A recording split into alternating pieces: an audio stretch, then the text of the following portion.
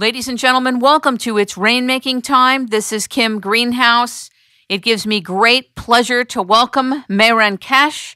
He is the founder of the Keshe Foundation at KesheFoundation.com and is working on some of the most important innovations and developments of our time. He's working in 3 areas: space, energy, and medicine to bring about a better future. He is a nuclear engineer, and he has some startling and remarkable developments to share with us today. Ladies and gentlemen, welcome Mehran Keshe to It's Rainmaking Time. Good afternoon. Good afternoon to you. Thank you for being with us. I think the first thing I want to ask is, you have written a book called The Universal Order of Creation of Matters.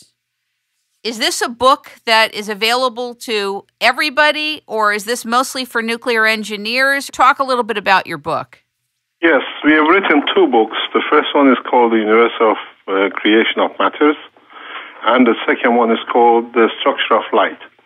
In the first book, which is the matter, we explain how matter is created, what we call the principal matter, which is, they call it antimatter, the dark matter, which call it transition matter, and matter is what is tangible matter that we see and we feel.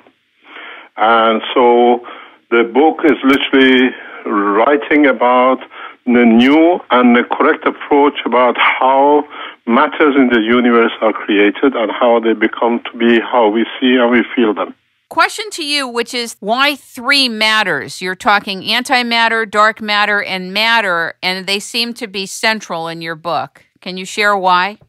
The reason being is there is actually one thing, what we call the principal matter, which is called the dark matter in a way.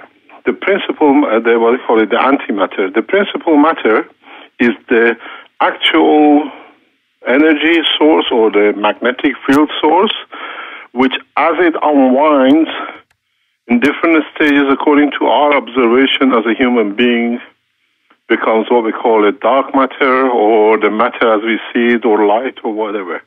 So in reality, there is one magnetic field which is tightly packed and is the strongest, which is the center of the plasma, and that is what we call the unifying field theory, which is the actual one field only. It starts as a principal matter. As it unwinds at different strengths, it appears as different things to us as human beings, according to our amino acids magnetic field strength. So we see it in one strength as a dark energy or dark matter. In another strength, we call it the light, and then another strength, we call it the X-ray, gamma ray, and the rest of it. What is the purpose of the Keshe Foundation? The Keshe Foundation is set up in past 5 or 6 years, but the original research with me goes back around 40 years. So I set up to develop a new space technology without the need for propulsion. And the principle of my technology and research over 30 years has been, we don't see rockets and we don't see wings on the planets, but they all rotate and they all have energy. And they all keep their positions in respect to the other planets and the stars and galaxies. So I have set up and set out to develop exact replica of a planet, which can rotate, which means it's dynamic. It can create magnetic field. It can create its own gravitational field. And at the same time, it can keep its position in respect to any points of reference being the Earth, the Moon, the Mars, or the Sun, or another galaxy. So in 30 years of research, I have developed this technology, and I've produced systems which work exactly how the planetary system works. So our systems is very small. We always say it's about 7 to 10 kilograms. It's made of plastic. There are no heats involved. And we produce magnetic field and gravitational field at the same time in the same system. So our system moves away from the surface of the Earth, not by propulsion, but by positioning itself, what we call magnetic and gravitational fields together, what we call magravs. So we don't need huge amount of energy and rocket and fuel tanks to load and send, let's say, 1,000 kilo up. We can send 1,000 kilo up with maybe 1/1,000,000th of a gram of matter. When we open the plasma, we know how to go for the principal matter. We can extract it or we can release it, use its properties. We never burn fuel. We use magnetic fields to produce gravitational and magnetic field of the system. Our system finds its strength against the Earth's magnetic and gravitational field, and it moves to a position where it's comfortable, where it finds a balance. So as we change the field of strength, we find different heights, different positioning.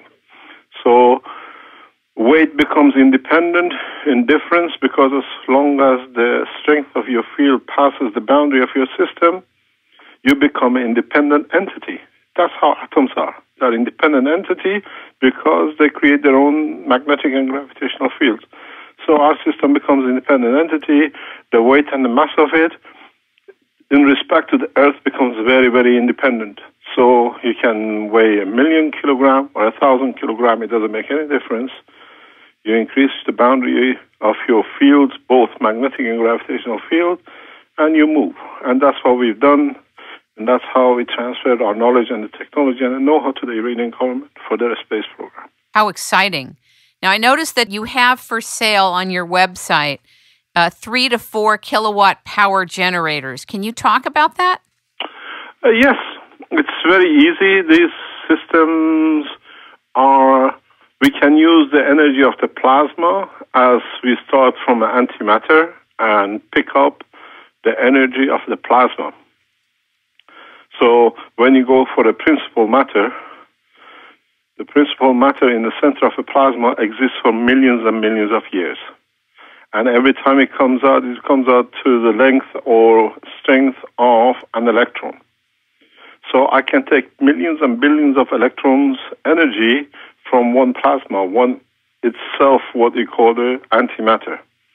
So we tap into this energy, we tap into this dynamic magnetic field, and we release it in the steps of one electron energy. So it's easy to create. On the other hand, we do a dynamic version of generator where, because we create a dynamic magnetic field within our system, as I explained, our system is like a planet, so it has a dynamic magnetic field. When we put in a coil environment of a copper coil, we produce the same kind of generator, but we don't need any fuel to burn. We don't need to fuel our systems for years. So we came up with a suggestion of producing 3 to 4 kilowatts, and now we've been approached that 3 kilowatts is not good enough, is not enough. Can you make a 10 kilowatt? So we have put a 10 kilowatt offer out to certain groups, and we already have received interest and orders for it. Now there is a confirmation that people want a 50 kilowatt for the motor car industry for certain reasons. And I explained to them, you don't need a 50 kilowatt power system because we produce gravitational positioning system. Very soon the foundation will offer a small unit, about 10 centimeter to 15 centimeter in diameter, which you can locate in 4 positions in your car. You reduce your weight, it's again the positioning. You reduce the weight of the car from a ton to 200 kilos, you still can drive 200-300 kilometers an hour on a 3 kilowatt power point. So wow. we have offered this technology to Toyota. We have offered the technology to Mercedes-Benz in Germany. They are fully aware of what's coming on. We are not talking theoretical. So Toyota headquarters in Brussels have received a full layout about a year and a half, 2 years ago, and they said, when you open the market, be prepared to come in. And it's the same with the Mercedes.